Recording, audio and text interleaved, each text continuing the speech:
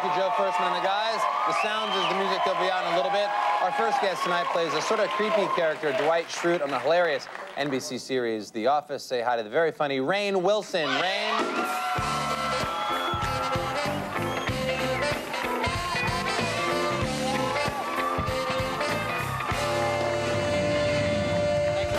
Well, congratulations on The Office. Oh, what a thanks. show. It was picked up next season already? Yeah, we got another That's season. Fantastic. Yeah. Congratulations. Thank God.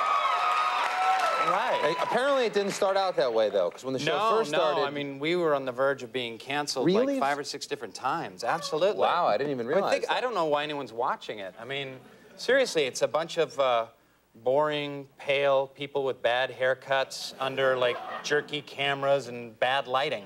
Yeah. You know? Now that you mention it, yeah. But it works somehow. Don't watch America. No. You have to promote them. Yeah, that's why watch it. Watch. Yeah. Awesome. Much better. The show now couldn't be more popular, and I was online the other day, and the speech that your character Dwight gave in an episode, like 2 or 3 episodes ago, you won an award.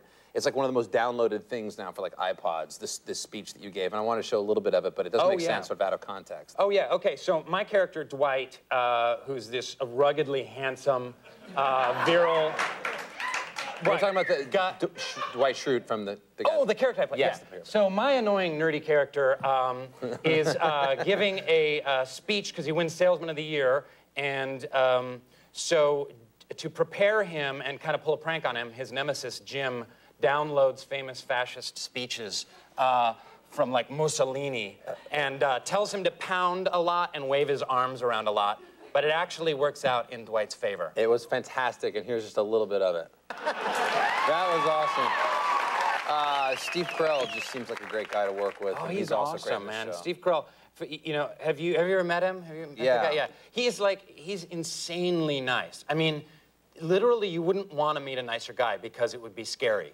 Because he's... It's hard to believe, given Michael, his character on the show is such a D-bag. He has this, like, weird comic demon inside of him, but you'll have a conversation with him, and you'll be like, so, Steve, what'd you do last night? And he'll be like, well, gosh, Nancy and I took the kids, and we had an ice cream parlor night, and, gosh, it was really great. We made banana splits with Annie and Johnny, and we really had a fun time. And they'll be like, okay, and roll camera and action, and he'll be like, hey, blah, blah, blah, what's the difference between a salesman and a saleswoman? Boobs. You know, and it just this, it's like he's...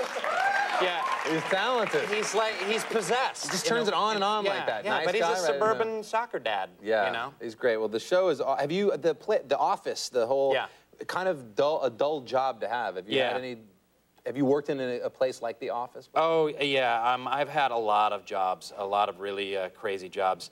I worked in an office once where I was fired. The only office job I had, I was fired from, and it was a major charity in New York City. And I was a struggling actor, and my boss, when he was firing me, I'll never forget this, he sat me down and very seriously sat across from me, and he goes, Rainn, look, it's not working out. I'm gonna have to let you go because I need someone working for me who, when I say jump, says how long. So I've never forgotten that. I don't know what he was talking about. That's like your experience now on the set. It is a little bit. But I managed to mostly avoid office jobs, but I had a lot of other crazy jobs. I was a raspberry picker and worked in a marine parts warehouse, and and dog walker and sandwich delivery boy, and those are all pretty normal. I mean, pretty normal jobs. And I was a clown teacher, and but you were a clown teacher. I was a clown teacher. What do you mean? You taught people if they came to you and said, I want to be a clown? Yes. That is a great job. I am one of the top clown instructors. Does that make you a master clown? In the world. I am a master clown. I would go to schools and like classes. Let's say I came to you and said, Rainn or Clown Master. Yes. I want to learn how to be a clown. I would say you are not worthy. Why? What does it take? You would need to sit outside my dojo for 2 weeks in the rain before I finally acquiesced and said, Carson, I will teach you clowning. Well, can we do it in about 2 minutes? Yeah, we can do clowning.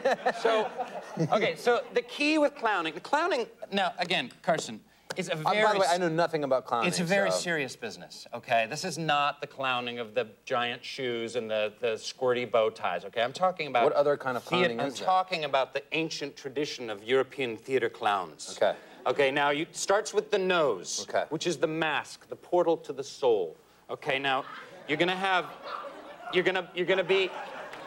want, what? That's the clown nose. I just put it on. Yes, but this is the foam nose. These suck. Don't ever use the foam noses. What you want is the... What other... That's a squeaky nose. You don't want to go with that. For today, the... Who knew that clowning was this particular? Yeah, it's very complicated. We have the nose right here. So here's what I'm... Oh, look, this is already broken. Oh, wow, yeah. So well, I'm going to use the squeaky nose. Yeah, but you do... So I'm going to give this to you. Pretend. Okay. Here's what we're going to do. All right. Okay. Now... Why would you have, like, so many noses in your pocket on the talk show? I carry them with me everywhere. All right. We are going to put on the... You're going to relax your face. Okay. We are going to breathe. Yeah. Okay, in the wisdom of the cosmos. We're going to put our heads down. We're going to put on the nose. And then... But before we do this, I want you to think the saddest thing that's ever happened to you. I want you to get in touch with that. This is a very gay moment until that statement you just said. But now... Let me go there. Okay. Okay.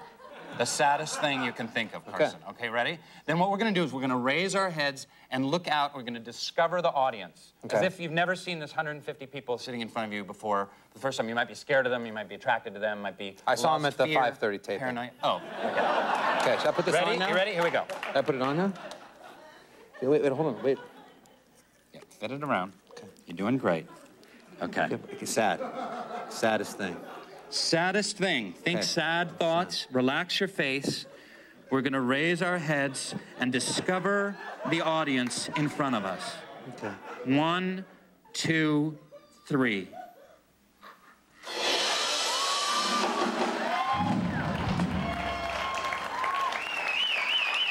Relax the face, Carson. Sadder. Get sadder. Can you please? No, really feel it. Right in there. Really feel it. Let this go. I can't. On a scale of 1 to 10. Let this go. I need you to be sad. This is where my sad lives, right here, when I go. Okay, then get your sad. On a scale of 1 to 10, I want it at an 8. Now sad at a 9. Now sad at a 10.